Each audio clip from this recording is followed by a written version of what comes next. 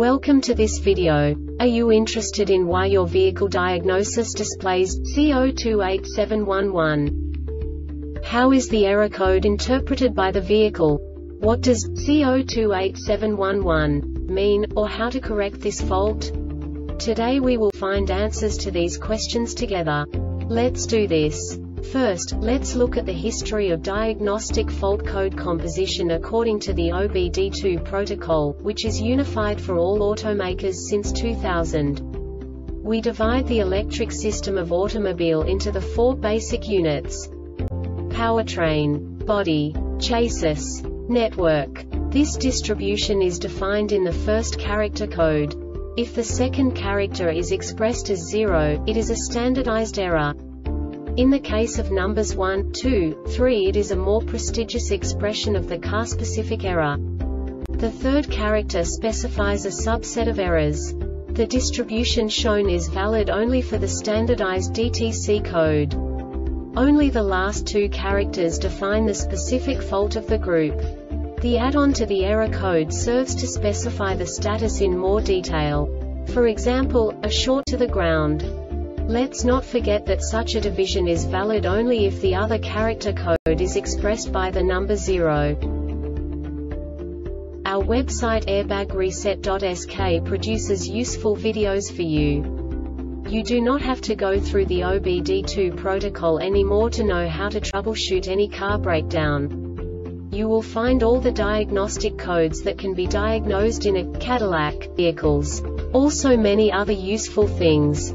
The following demonstration will help you look into the world of software for car control units. You unbelievably can move the video a bit further. The error code is split into 2 bytes consisting of 16 bits. 1 bit is the basic unit that each computer works with. The bit has 2 logical states: 0, low level, 1, high level. By combining the first 2 bits, the basic character of the error code is expressed. The next 2 beats again determine the second character. The last beat styles of the first byte define the third character of the code. The second byte is composed of a combination of 8 bits. The first 4 bits determine the fourth character of the code. And the combination of the last 4 bits defines the fifth character. A single byte conceals 256 possible combinations. We now know in what way the diagnostic tool translates the received information into a more comprehensible format.